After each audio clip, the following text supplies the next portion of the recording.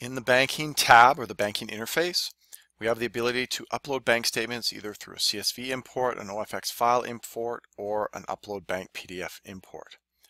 If I select the upload bank PDF, I select what item that I'm uploading.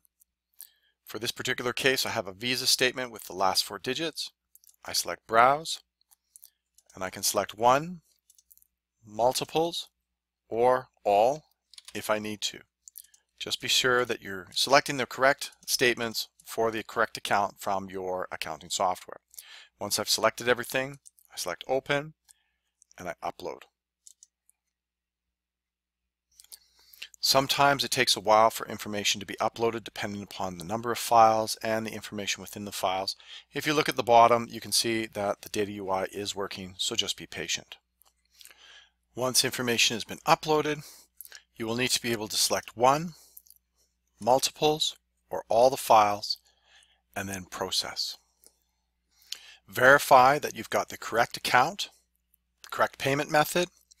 If this is incorrect, you can simply select the checkbox, select the action button, and delete that particular file.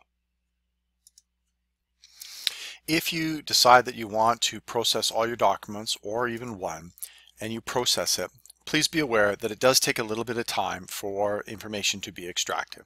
So when you get this window pop up, it says the document is in process, just come back later and the information will be extracted.